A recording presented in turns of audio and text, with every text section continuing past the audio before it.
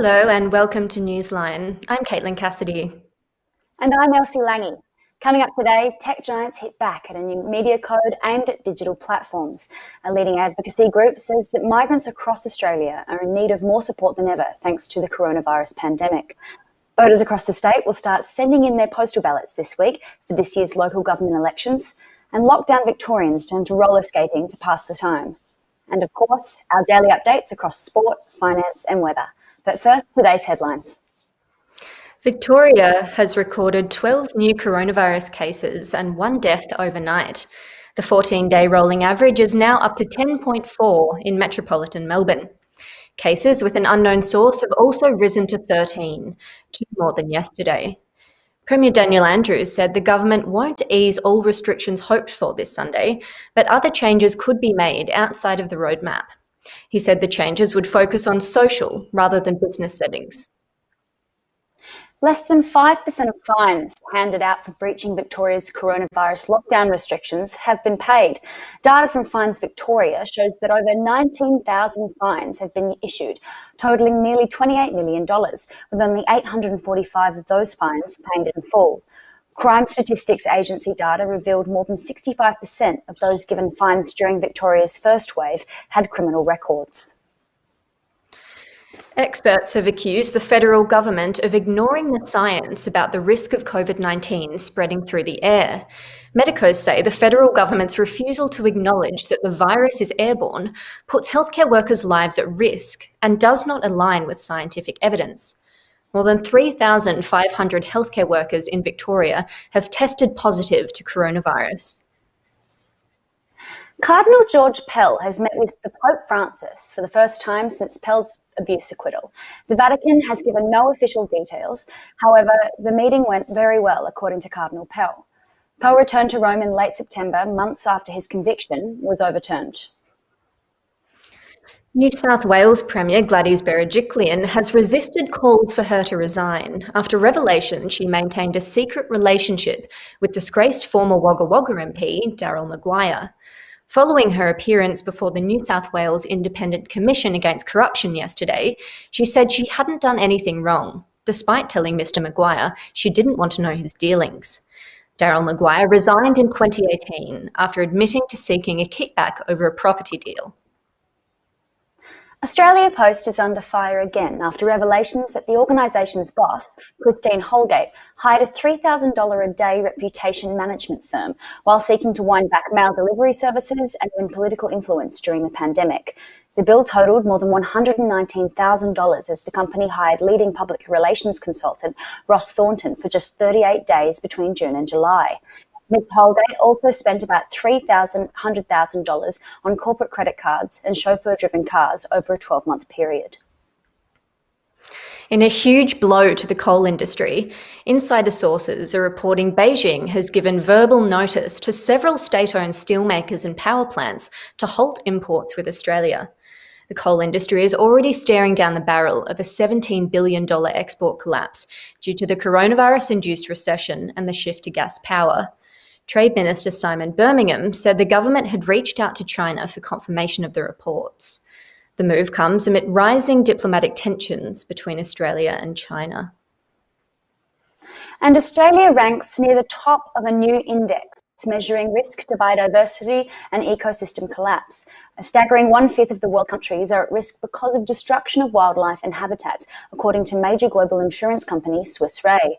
The report says $42 trillion, more than half of the global GDP, depends on well-functioning biodiversity. Now to our first story. Tech giants are hitting back at a new media code proposed by a competition watchdog, the ACCC. The new code would alter existing legislation to address bargaining power imbalances between digital platforms and Australian news organisations. Maeve Bannister with more.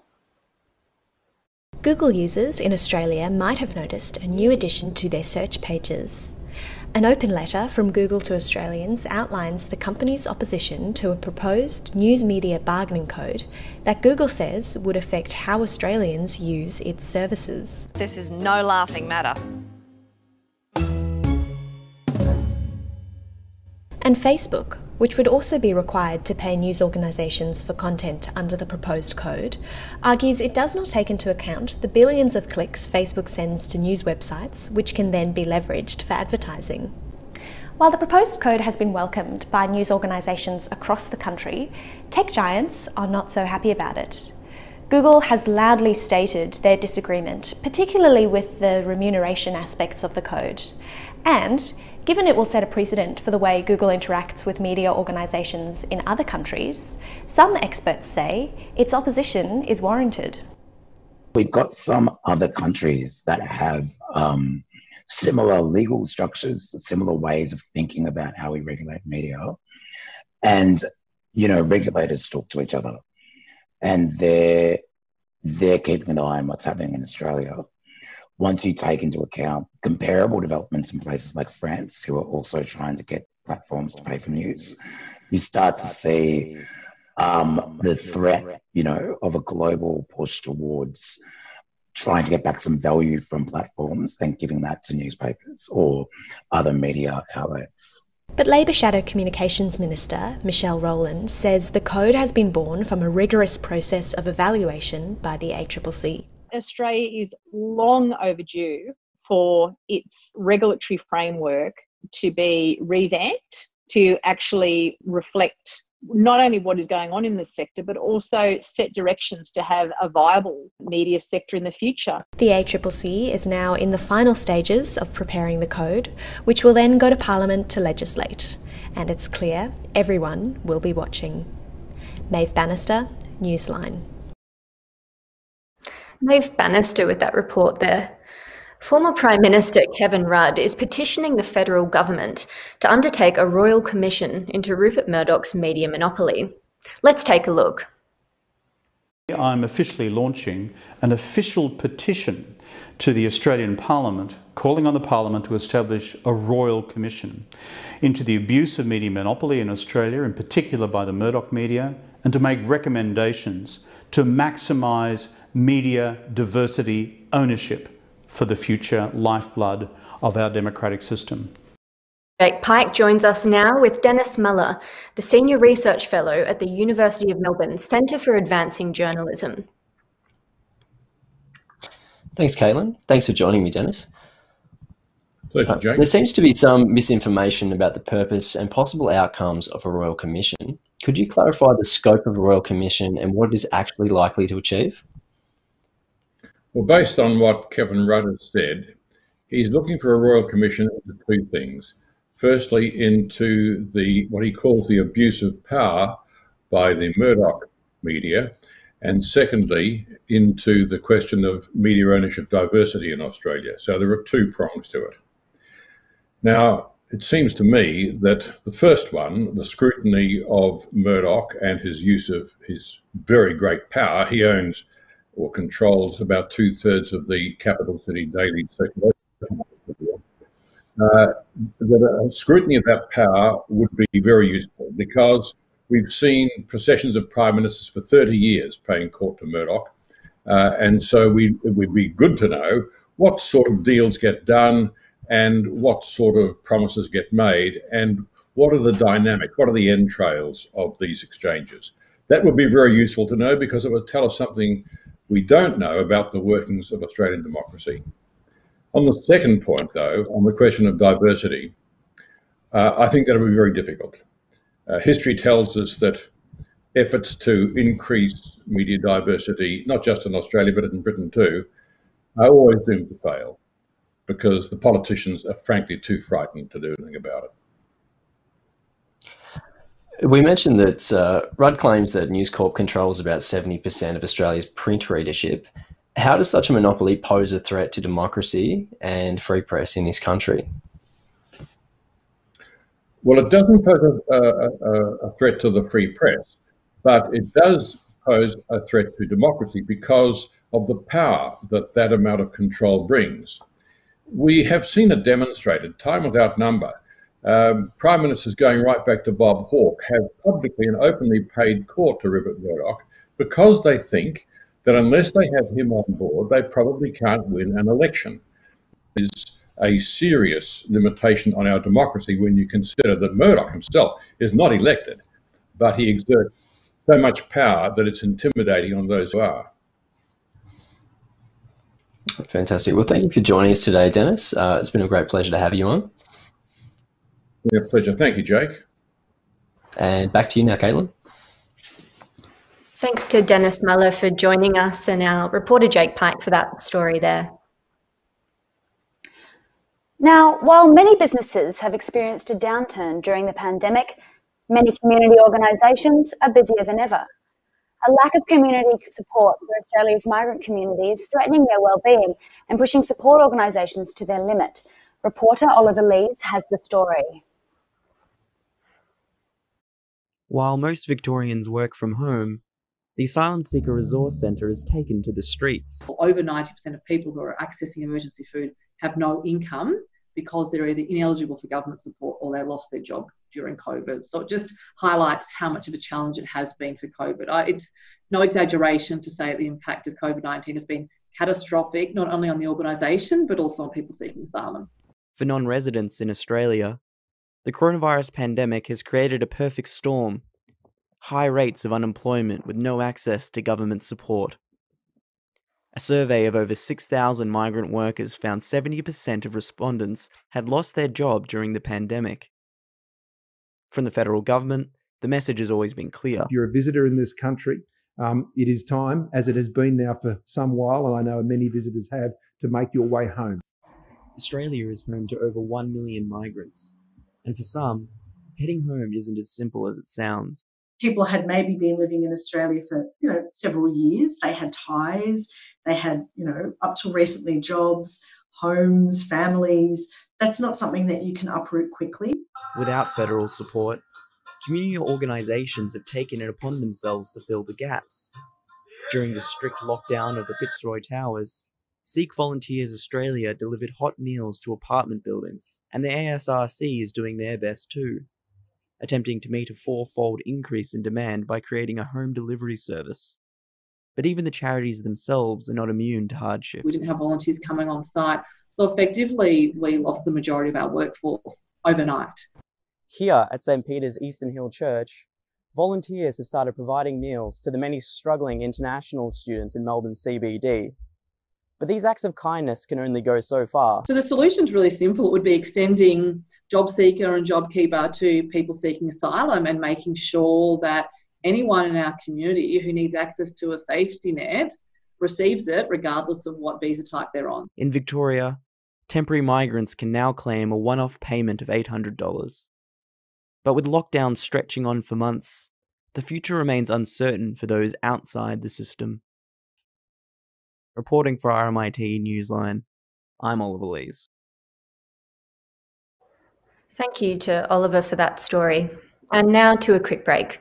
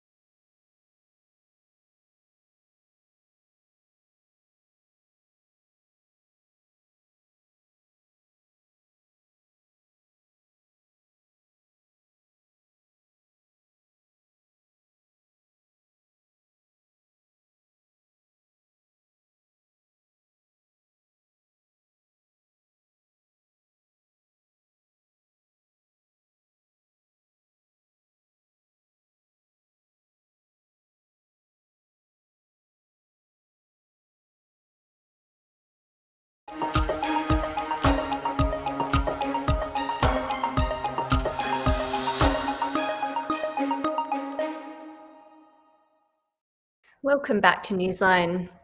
Now, Melburnians have been flocking to parks since lockdown restrictions eased a few weeks ago, but can our public spaces keep up with the heightened demand? And with the council elections coming up, are there enough public spaces to cope? Now, Elsie, you're Brunswick-based. What have you observed in your local area? Yeah, Caitlin, I am. And I'm seeing more people out and about than ever before. And it's because I think they're craving access to parkland and green space while the rest of our lives are rather isolated. So it's a really important part of keeping people healthy during lockdown, both physically and mentally. And I think we've got to start thinking about, if we're spending more time outside, what is it going to mean for the environment, and how can we make sure these spaces are kept hygienic? Exactly, and since it is clearly part and parcel of our coronavirus strategy now, we are starting to see with these huge amounts of people in public spaces that there might be not enough bins or not enough public toilets. They're overflowing and you've got these huge lines, particularly for women. And I suppose, what extra resources do we now need, since being outside is going to be increasingly common? And on the other side of things, what about people that don't have this access to free and open green space? In certain areas in Melbourne, that's been the case. Yeah, well, I think we're going to see a huge rise in demand for things like portaloos and other sorts of hygienic places that you'd go to sort of just exist in a certain area. But I think also, just because there's not been access to certain areas like golf courses before, or different parklands, people are really enjoying, maybe because of certain sports being off, being able to be in those spaces and enjoy them. But yeah, I think it's really important that if they're being enjoyed, they also have to be looked after, and that's a whole new can of worms that governments and councils are going to have to look into. And it does seem that this outdoor space is going to be key for our socialisation until we get a vaccine. So it will be interesting to see how our government and our council is envisioning these spaces in the future. So then, looking forward to this year's council elections, voters across Australia have started sending out their postal ballots in the state's first election by mail. But for residents in the Western Ward of the Moorabool Shire, they'll be voting for their council representative for the first time in 24 years. Councillor Tom Sullivan has stood unopposed in every election since 1996. Marco Holden-Jeffrey reports. Located just 80 kilometres from Melbourne CBD and half that from Ballarat, Moorabool Shire Council is one of the state's fastest growing municipalities. Yet while settlements like Bacchus Marsh and Ballan grow rapidly, the ward of West Moorabool is still mostly home to hobbyists and potato farmers. The limitation that's been on the growth in the towns has been no sewerage, and that's been a sort of holding the communities back for the township for growth. And council has been promoting that for some time to get sewerage into those areas. Tom Sullivan has represented West Moorabool for the past 24 years. His family have lived in the area since the 1860s and even have a local road named after them. People say, "Oh, you've been on council and got the road named after you." I said, no, the road name came before I got on council, so I can't take credit for that. Councillor Sullivan was first elected in 1996 and has stood in the ward unopposed at every election since. But discontent across the Shire has seen a record number of candidates nominate for this year's election. A controversial plan to dump toxic soil dug from the Westgate Tunnel in the Shire has Moorabool residents up in arms. The state government is considering the disused Mattingley Brown coal mine as a site for the PFAS-contaminated soil. In response to this and a slew of other issues, 20 candidates have put their hand up across the council's 4 wards. People are angry. They want to see something done. Also with lockdown, possibly people have had more time to think about what they want to do in the future. Do I want to make a difference in the community? In West Moorabool, Councillor Sullivan's first challenger in 24 years is Lindsay Waters, a university training specialist running on an environmental platform. Maybe, I'll be humiliated, maybe I'll have my tail between my legs at the end of the election, but I'd love to just give the option to voters, if they're environmentally minded, of someone else to vote for. Tom Sullivan is happy to be challenged, but isn't quite ready to hang his boots up. At local government level, it's a contest of ideas and that, and I think that's really what it comes down to. But I think it's healthy, and I think that's something that everyone reaches that point themselves when they say, look, I just need to step away now and hand the baton over to someone else to take over. And And I guess at the end of the day, when you do leave, and I guess it happens to all of us, you hope that you've left the place a little bit better than when you came on council 24 years ago. Reporting for RMIT Newsline, I'm Marco Holden-Jeffrey. Now to international news. Madeline Spencer joins us now. Madeline, China's coronavirus cases have dropped off dramatically since the start of the outbreak. What has sparked the new spread in Qingdao? Yeah, so Elsie, 12 new cases have been found in Qingdao, particularly around the hospital. 6 of these are asymptomatic cases. The hospital there has been treating infected travellers from overseas and is located in an isolated location, so just to stop that spread a little bit more. All cases are either patients, healthcare workers, or family of healthcare workers. I see, and the Chinese government's response has been quite similar to Wuhan. What are they planning to do to curb the outbreak? Yeah, so similarly to Wuhan, they are planning on testing all 9 million residents in Qingdao. The hospital itself has been locked down, and buildings where infected residents are living have also been locked down as new containment measures. This outbreak came after Golden Week, which is a holiday in China where it's very common to travel domestically. And so since then, several cities, including Beijing, have advised travellers to avoid unnecessary trips to the city. Really interesting. And moving on to the UK, Prime Minister Boris Johnson has just announced a new tiered lockdown to be approved in Parliament. What do the measures entail? Yeah, so this new lockdown includes shutting pubs, restaurants and bars that don't offer substantive meals in areas that are in a very high alert. So one of the most notable areas that is in a very high alert at the moment is the Liverpool area.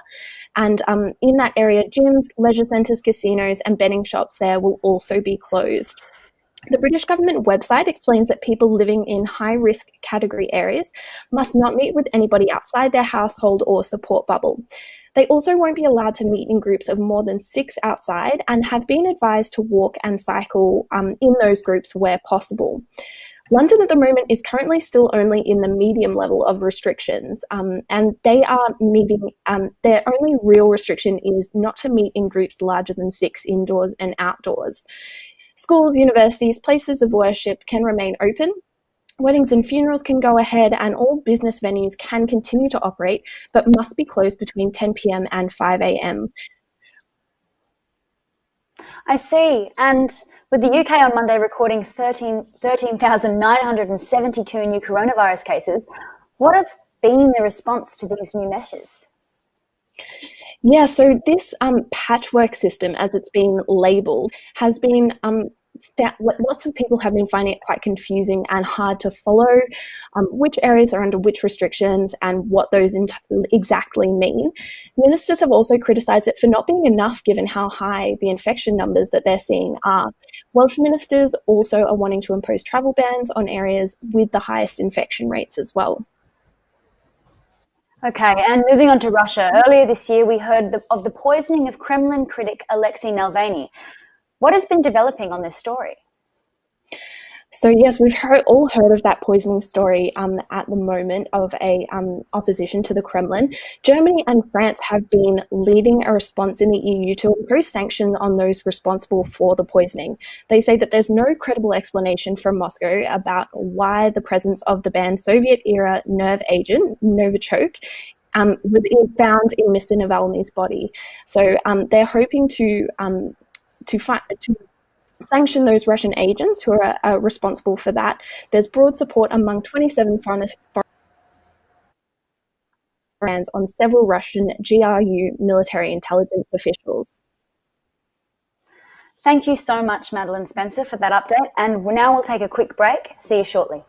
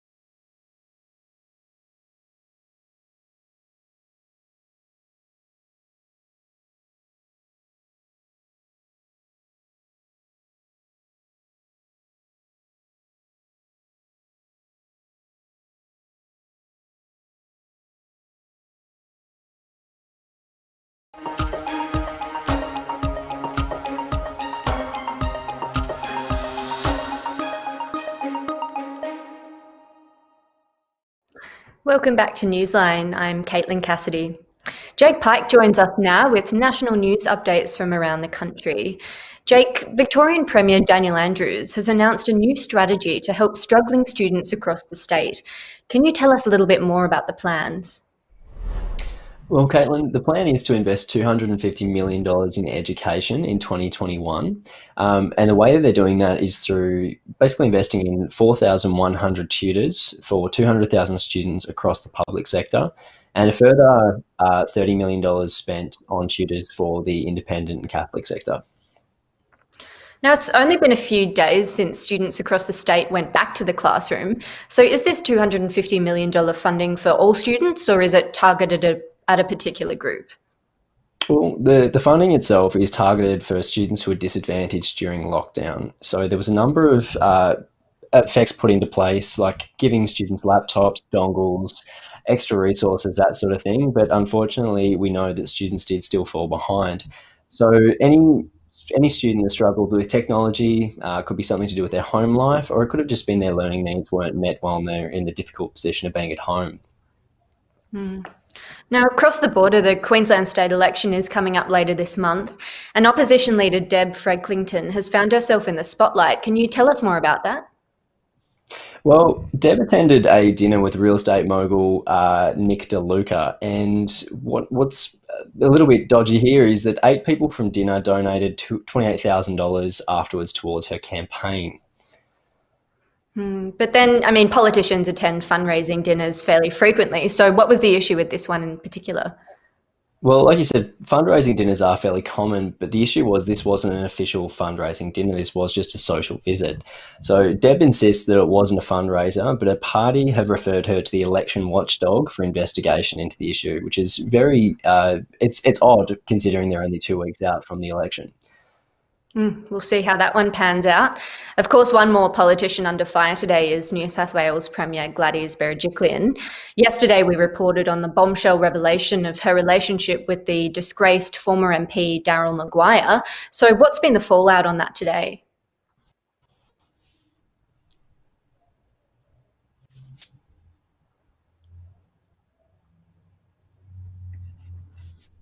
Are you with us there, Jake?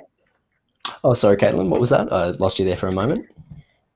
Just asking about the fallout from Gladys Berejiklian's bombshell reports today. Yeah, so there's been strong words from the opposition leader, Jodie McKay. She's called for her resignation and says that she shouldn't walk into Parliament today, which she did. She believes that Berejiklian turned a blind eye to corruption, and there's a little bit of hostility in the Parliament, which occurred because of these allegations. And I mean, she has denied she's done anything wrong and tried to sort of reframe the scandal as a personal affair. So how do you think she's dealing with that pressure? Well, she was visibly shocked at the ICAC yesterday. We know that she is a deeply private person, so this has shaken her quite a bit. Despite the attention, she did do a COVID press conference this morning and has attended Parliament question time today, during which she was hounded quite heavily. But lives to see another day. Well, Jake, thanks so much for your updates there. Now, Madeline Spencer joins us with a sports update. Thanks, Elsie. So in the 9th stage of the Giro d'Italia, Ruben Guerrero took out the win for the EF Pro Cycling, just 8 seconds ahead of Jonathan Castroviejo. Portuguese rider João Almeida managed to defend his pink jersey in the stage.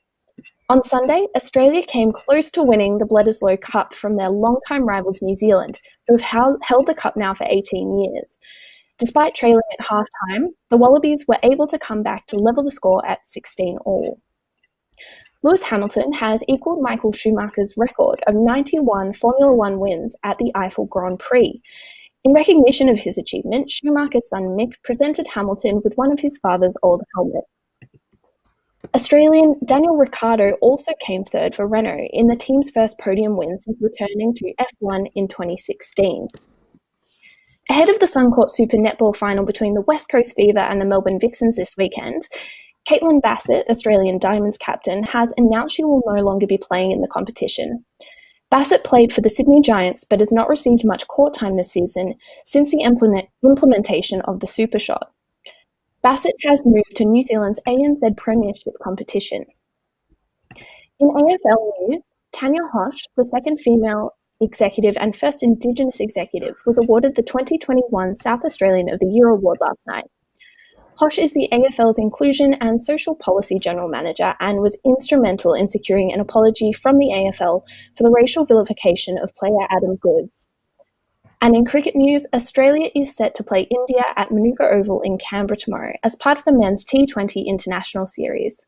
And that's the latest in sports. Thanks for that, Madeline. And we'll be back after this quick break.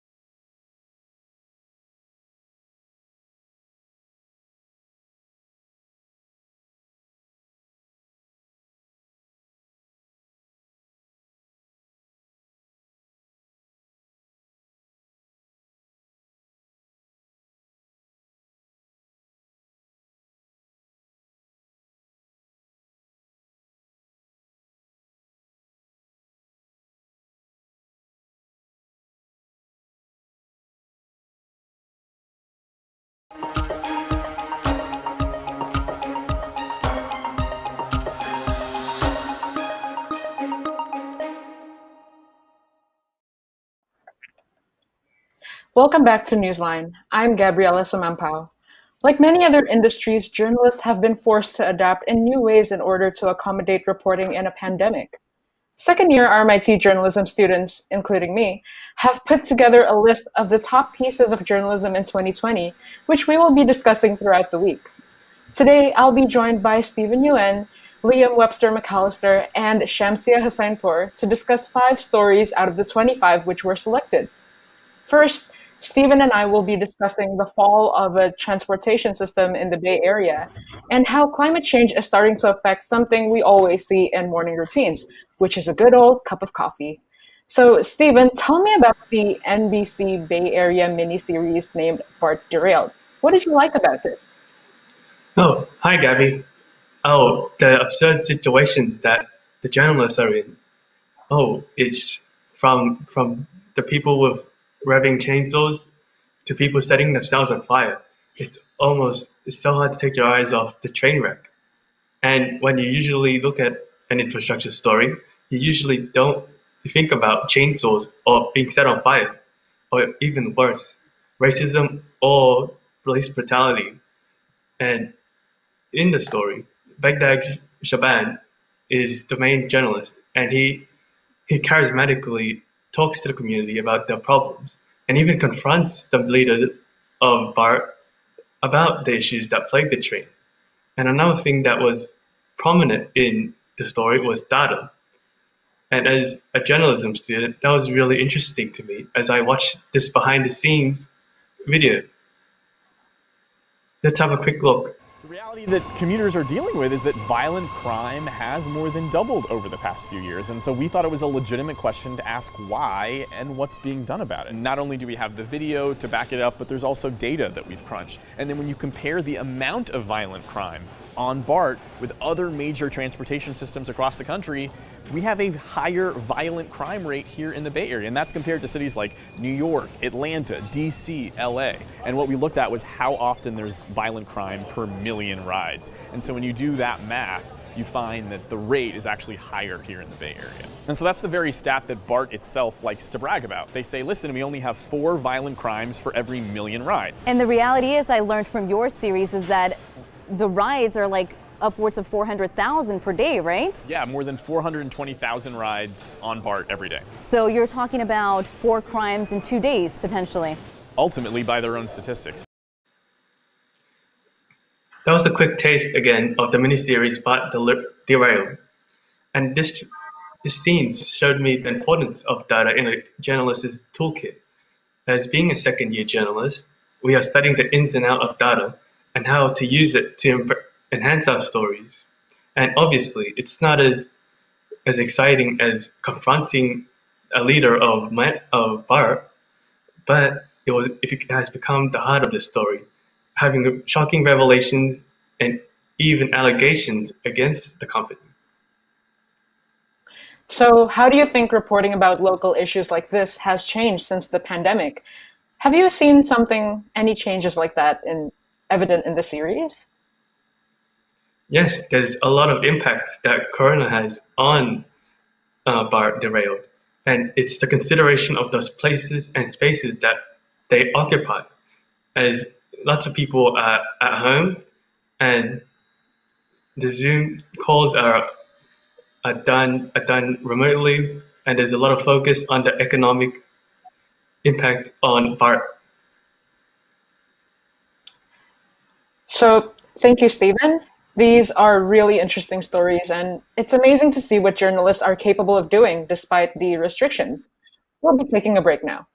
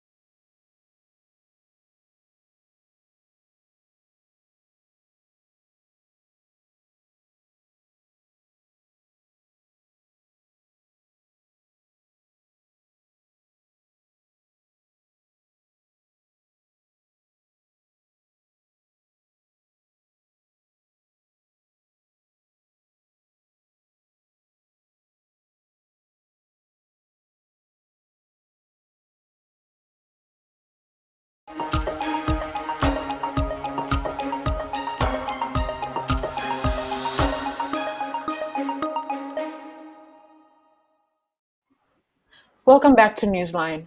I'm here with Liam to discuss an emotional episode of a video series by the AFL named The Last Time I Cried. Shamsia Hussainpour will be joining me after this to talk about a coal miner's daughter who came top in Afghanistan's university entrance exam. But first, we've got AFL's The Last Time I Cried. So, Liam, why did you choose this particular episode as one of the best in 2020? Hi, Gabby. Well, AFL's series Last Time I Cried is a 9-part series with 9 different AFL personalities where they discuss the last time they cried. This particular episode covers Western Bulldogs former football star Tom Boyd. This was a major news story at the time, and people were very unsure what exactly was going on. But this episode does a great job to explain exactly what happened. And it made people stand back and reflect on how everyone has their own personal struggles. Let's take a quick look at an extract from the story. When you put it all together, we've got an unbelievable girlfriend I'm going to marry, in a great house, in a great country, healthy, earning well, sport I love, cannot feel worse about myself. Where am I? But this is the whole point, isn't it? It's not, no one is immune, and it's not proportional to your life. Some of the most powerful, brilliant people in the world have had so many issues in this area. We lose one every year. That was an extract of AFL's The Last Time I Cried. So, as we see, it's really heavy on emotion. So, Liam, what does it tell you about the world of sports right now? Yeah, well, my first reaction to the story is just how shocking it really is. And you have to stand back and consider the message of the story. And I think it's all about breaking stereotypes, not just in sport, but for all professions that people get stereotyped for. And one of the big things to consider was Hamish McLaughlin's presence in the story. He's quite reserved, he doesn't speak much, and it allows Tom Boyd to really tell his story. And there's a really heartwarming moment towards the back end of the story where Tom Boyd and Hamish McLaughlin are sitting on the floor, no longer reporter and talent, but simply 2 men having an important conversation. So how do you feel about being a student journalist, particularly one that's interested in sports during these times?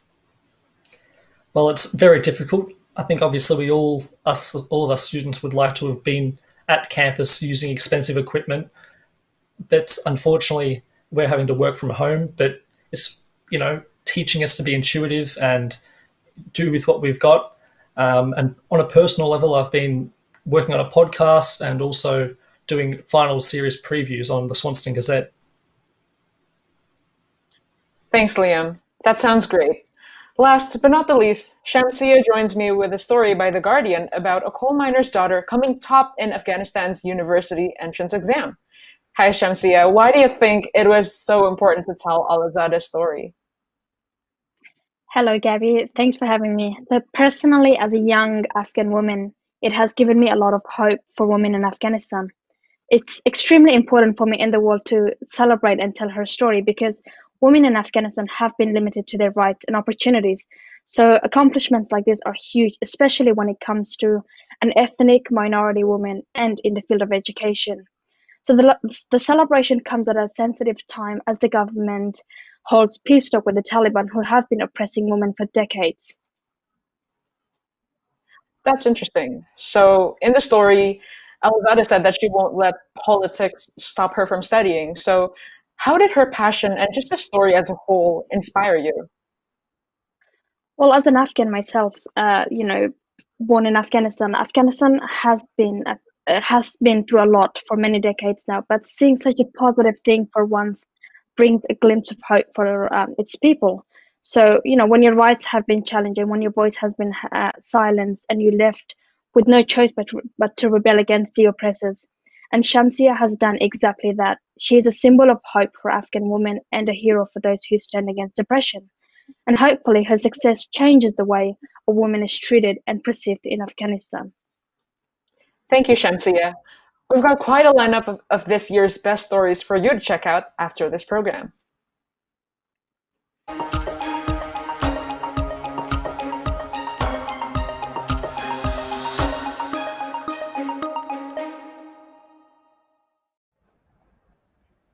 Gabriella, Liam, Stephen and Shamsia for those stories. In breaking news, a building has collapsed at Curtin University in Perth. At least one person is feared dead. Emergency services are attempting to rescue others from the rubble. In local news now, while some of us are looking forward to hopefully stepping out of our 5-kilometre radius next week, hundreds of Melburnians remain in no hurry to leave their suburbs. A boom in roller skating has seen local stores selling out of stock, while nostalgia-hungry skaters carve laps around their suburbs. Reporter Sophie Rayner asks if there's something more to this lockdown trend. As millions of Melburnians started lockdown in March, we looked for a way to fill in the time. Many of us found roller skating. The 70s activity has peaked in popularity during lockdown. Online searches have quadrupled, and stores are reporting record sales. But why skating? And why now? I have a sense that we look for things that bring us comfort and bring us joy, because the world is pretty scary at the moment. It's very unstable, it's very unpredictable, and so we look for those things that are familiar. Alex McLean ordered her roller skates after watching videos of the defiant, body-positive Moxie Girls skate crew from Long Beach, California. Everyone's reactions when I told them I bought skates, like my family in particular, were like, "What have you done?" Like, do not. She says it's more than a way to spend time outside. It's a foundation for confidence, self-acceptance, and nourishment. I hope that one thing coming out of lockdown is that it's shown us what's really important to us.